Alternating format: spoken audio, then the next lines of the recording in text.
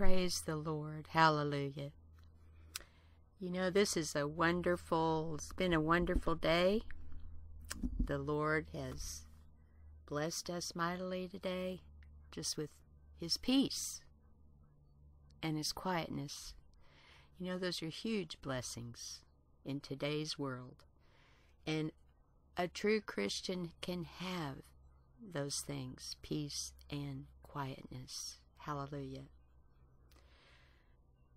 Now we know there are two seeds in this world. There's the seed of the children of God, and there's the seed, the children of the devil. This devotional tonight, The Two Seeds, by T. Austin Sparks. I want to read over here in Matthew 13, the parable of the weeds, the tares. Matthew 13:24. Another parable put he forth unto them, saying, The kingdom of heaven is likened unto a man which soweth good seed in the field. Now listen to this verse here. But while men slept, his enemy came and sowed tares among the wheat, and went his way. So, what does that tell us? The enemy comes in unawares. Are you aware of anything while you're sleeping? No. It said they came in unawares, doesn't it? But while men slept, his enemy came and sowed tares among the wheat, and went his way. Now, a tare in a wheat field, you can't even tell that it's a tare until it matures. And then it stands out very evident, black, dark, much darker than the wheat. So it's very evident when it's matured what it is, which is a tare. And see, that's exactly what the Lord tells us in this little parable right here.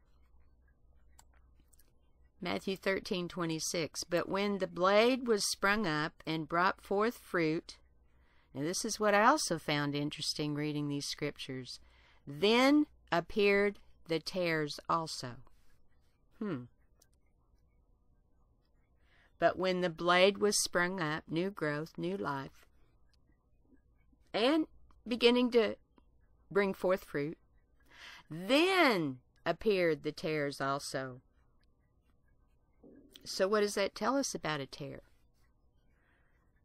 Okay, we're doing this in a spiritual way too. That's why the Lord said a parable, okay, to explain something to His people. But when the blade was sprung up, okay, new life and a life, and it's starting to bring forth fruit, then the tares show up. Why do you think that is? Because they're trying to destroy that new life and the fruit of it. Matthew 13:27. So the servants of the householder came and said unto him, Sir, didst not thou sow good seed in thy field? I thought you sowed good seed in this field. Then from whence then hath it tares? How'd the tares get in there? Well, I just read it to you a couple of verses above. While men slept, while they were unaware, that's when they came in. Matthew 13:28. He said unto them, An enemy hath done this. An enemy. The servant said unto him, Wilt thou then that we go up and gather them up? But he said, Nay, lest while ye gather up the tares, ye root up also the wheat with them. That's in the growing stages, because you can't tell the difference. That's what they're saying here. He's saying here you can't tell the difference as they're growing up together. But wait a minute. in verse 30 of Matthew 13, let both grow together until the harvest, until the reaping. And in the time of harvest, I will say to the reapers, gather ye together first the tares, and bind them in bundles to burn them, but gather the wheat into the barn. You know, I've said it before. We've said it before in broadcasts. You said that the tares are going to be in bundles. What is that? A lot? When you do a bundle of hay or straw, there's a lot in there, and they're tied together. They're tied together. In one place right there, together, in a bundle. And they're being gathered right now. And the false teachers, the false churches, false Christianity are helping bundle them in their bundle, the tares. Getting them ready at the reaping season to be burned, to be destroyed, as God says they will be. Now, I want to get to this devotional here. The Two Seeds by T. Austin Sparks. Now listen very carefully to this devotional. It's very important. The earth is the Lord's, and the fullness thereof. When we go out to the Lord's work and come into any place, we have the right to say, this place, by right, belongs to the Lord Jesus. And we put our feet down there, and we claim that for the sovereign rights of the Lord Jesus. The field is the world, and it by right belongs to the Lord Jesus. It doesn't belong to the devil. The good seed, it says, is the children of the kingdom, which he sows in the world. We are here. Listen, child of God, we are here in this world as children of his kingdom to claim his rights in this world. We are his representatives in this world. We are his witnesses in this world. Well, what happens after that? The Lord has sown his good seed. Well, then the next thing is the enemy. He comes to sow his bad seed. Jesus says the enemy is the devil. You notice this devil, this enemy, comes into what does not belong to him. Satan is a trespasser in this world. He is an invader. The world does not belong to him by right. He has come into it as an enemy. It is enemy occupation.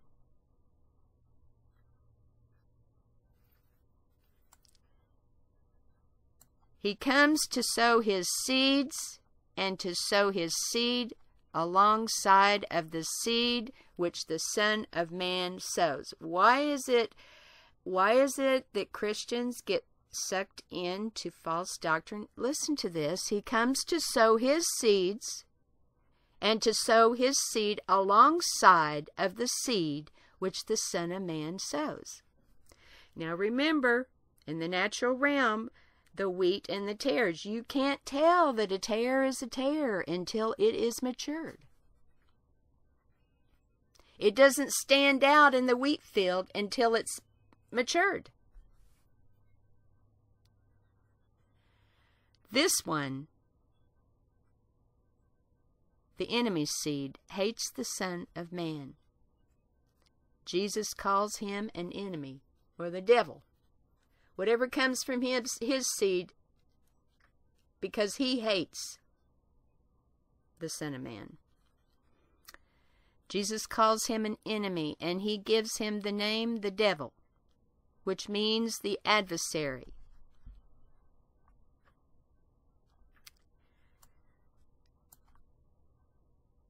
the one who just hates this Son of Man, and is determined as far as he can to spoil the work of the Son of Man. That's what the tares do.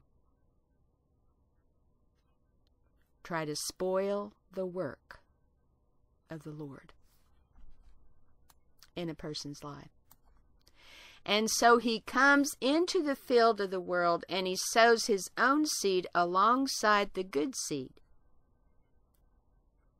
Everybody knows that there are children of God and there are other children in this world. There are children of the kingdom and there are those who are not children of the kingdom. We all know that. We know that the other children are alongside of us every day. But you see, here's the point. These children of the devil, of whom the Lord is speaking, are a special kind. Jesus calls them darnel, or tares. Now, darnel in the East is something that is almost exactly like wheat. It is so much like the true wheat that it is not until it is full grown that you see the difference. Just what we were talking about earlier and read in the Word. This darnel, or tare, is something that is false. It is something that is an imitation. It is something that is a lie. It is something that pretends to be like the children of the kingdom, but is not. The enemy, well, he comes and sows something that looks very much like the true thing, but it is false. It is something that is the devil's lie. This kind of people talk the same kind of language as the children of the kingdom, and they do. Even with Satanists that infiltrate the church, they teach them the Bible very well. They can quote the Bible very well, and the mannerisms of a quote-unquote Christian. That's how they infiltrate. Oh, they can use the scriptures. Oh, yeah. They can use the same phraseology. They can even talk about Jesus. Oh, they can talk about the scripture. They can talk about the death of Jesus. But they mean something quite different. The Jesus of whom they talk is not God incarnate. They talk about Jesus, but they do not believe in the deity of Christ. They can talk about the Bible,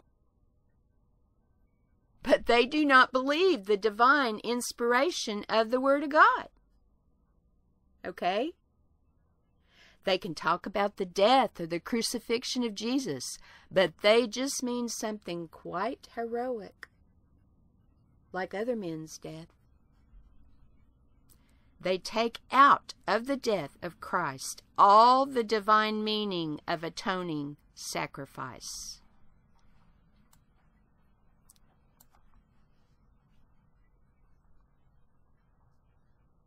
And in many other ways, these children of the devil speak the language, but they have not the voice. They are imitation Christians. They have not been born of God. They are not the fruit of a definite work of the Spirit. Now, this is something we really need to understand that does take place, and even does take place in the body of Christ, because there are tares that have infiltrated. And we have to know and learn to recognize this.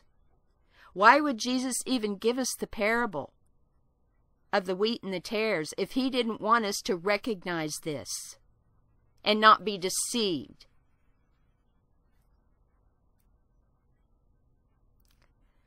Imitation Christians, not being born of God, don't have the fruit of a definite work of the Spirit in their life. And guess what happens? And the devil brings them alongside of the children of the kingdom in order to make confusion, to make the children of the kingdom look something different. It is just this work of mixture amongst people. Mixture. Now, we've talked so much about mixture. That's what happens. When people are brought in and there's a mixture there and they start mixing in that, it affects them. Because the tares are brought in to destroy. They're not brought in to help. They are brought in to destroy. Very often you cannot on the surface see the difference. Devil's very sneaky. So the servants of the householder went to him and said, Sir, did you not sow good seed in your field? Whence then hath it darnel, or tares? Why is there tares then in the field if you sowed good seed? And the Lord basically, I didn't sow this bad seed. They came in when I didn't know it, while I was sleeping, and sowed the bad seed. It said, an enemy hath done this thing. An enemy has done this thing. Remember, this is one of the works of the devil, to imitate Christianity, to set up alongside of the truth something that is false. Then the servant said, well, shall we go out and root up these darnel or these tares? Well, the Lord said, no. If you do try to do that, you may not be able to discriminate between the true and the false, and you will be pulling up some of the true as well. Let both grow together unto the harvest, or unto the reaping.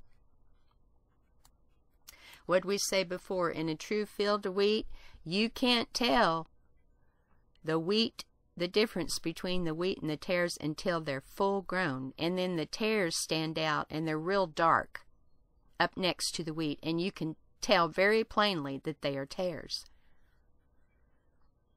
The Lord Jesus has said very emphatically, do not do that. That is not your business. Just let both grow together. And as things grow, you will be able to recognize what they are. The evil will show itself more and more as time goes on. You will be able to recognize that that is not of the Lord.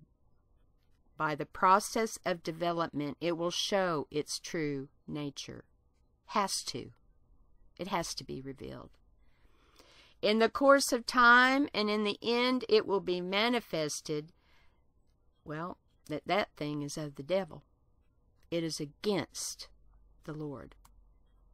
The tare is of the devil and is against the Lord. Oh yeah, it may look different on the outside, but it's not. God wants us to recognize these things and to know the difference. But on the other side, and this is the real message of the parable, that which is truly of the Lord has got to grow and grow and grow more like the Lord. Just like the tare grows and grows and grows more like the devil, so the Lord's true people grow and grow and grow more like the Lord. It is, of course, true that the church is in the world. And what is true of the world?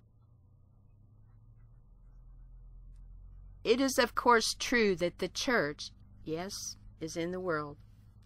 And what is true of the world can be true of the church.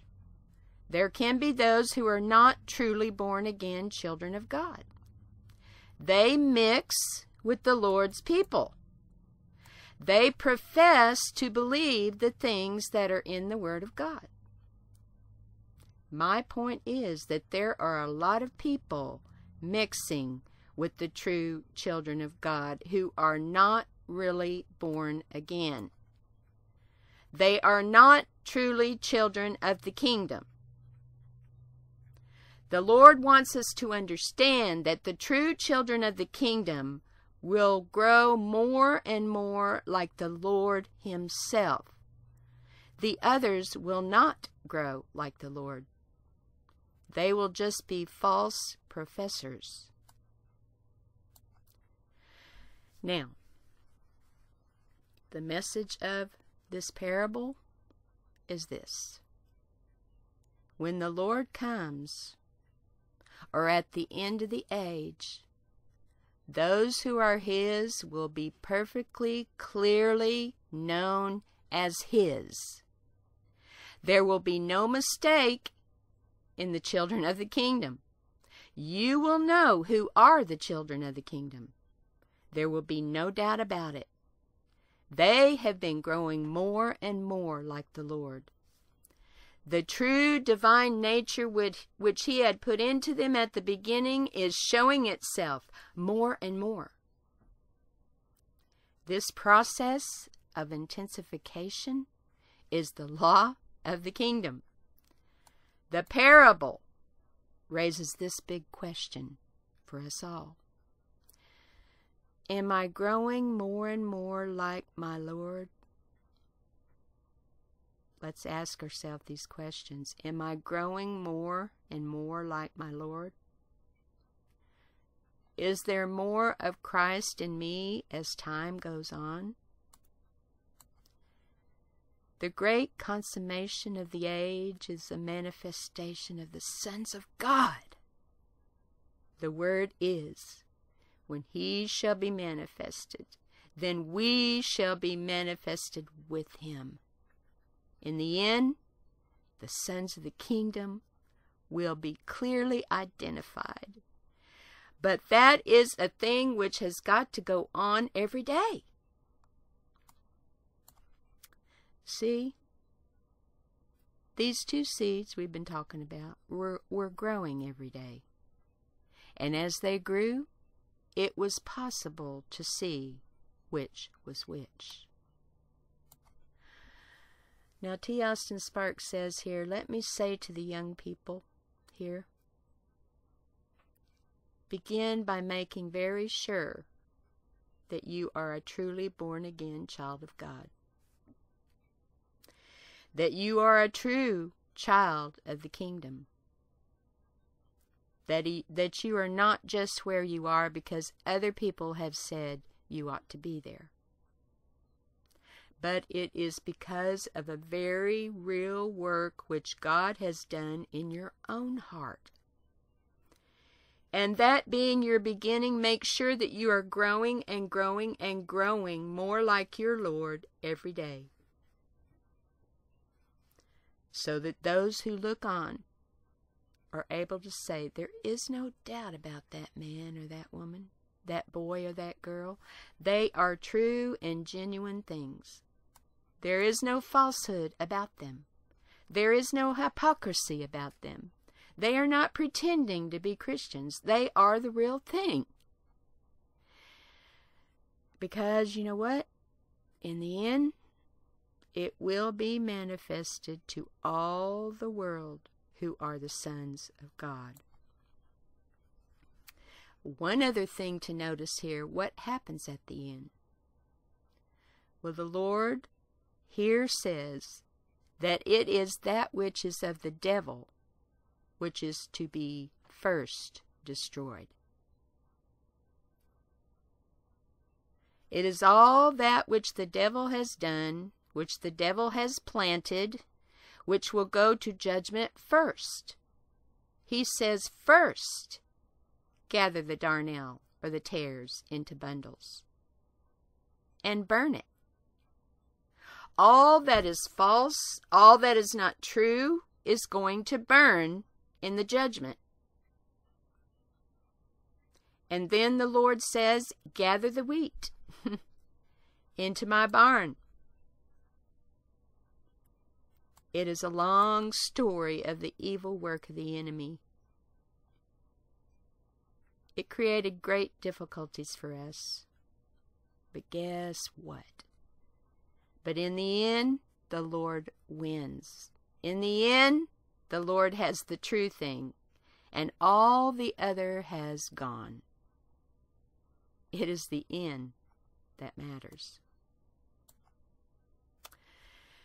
We've got to make sure that everybody knows exactly where they are.